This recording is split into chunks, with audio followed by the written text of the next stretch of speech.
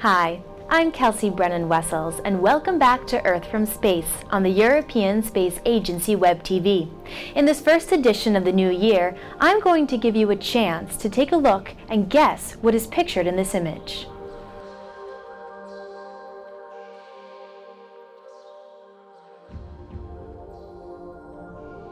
Any ideas? No. These aren't the growth rings on a tree stump. At a resolution of 4 meters per pixel, we are looking at a satellite image of curving sands in Iran's largest salt desert. In this image, acquired by the commercial satellite Econos 2, clays and sand soils have a high surface salt content owing to the concentration of minerals from high summer evaporation. The little water available from the infrequent rains or morning dew quickly evaporates, leaving behind a layer of minerals. Over time, this adds up to a salty crust.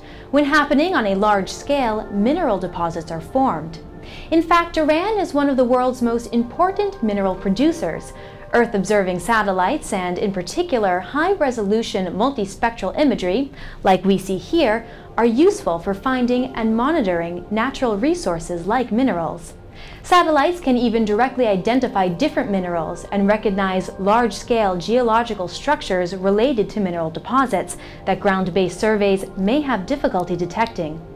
And near the area pictured are biosphere reserves, national parks, and wildlife refuges.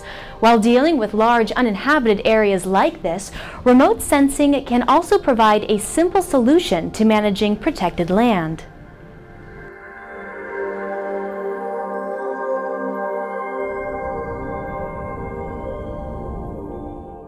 Well, that brings us to the end of this edition of Earth from Space. Remember that we broadcast online every Friday at 10 o'clock Central European Time, and you can watch us on our website or through the ESA app on your mobile device. From the ESA Web-TV studios, I'm Kelsea Brennan-Wessels.